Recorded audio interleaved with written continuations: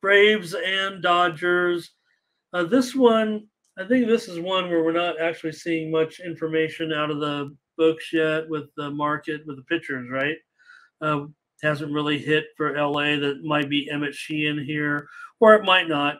Dodgers could end up with Sheehan if he start. Obviously he's not going to go long.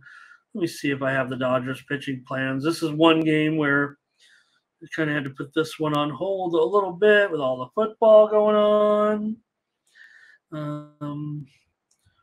Dodgers have won 20 of their last 25. Atlanta's won 19 of their last 24. We know this is still going to be an attractive game tonight, even with a little bit of late college football going on. Braves got it done last night.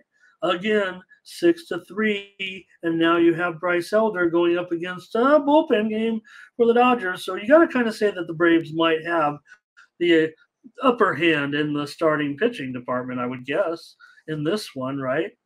Still going to take the Dodgers. I don't think you guys can stop me. I think I had them the last 2 nights and lost. Why not get on them again? Got to pick them? I don't know what it's going to be, actually. Let me see here. I think the Braves might actually come a small favor. No, the market does have – no, the market's open. I'm sorry. The market is open. The Braves are about $1.15 now, and the total is 10. And let me update that.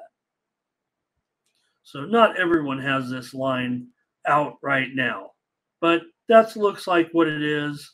I'm just going to leave it as a pick-em, just out of convenience here. But maybe the Braves are a slight favorite now, but that total has definitely gone up to 10. I'm going to take the Dodgers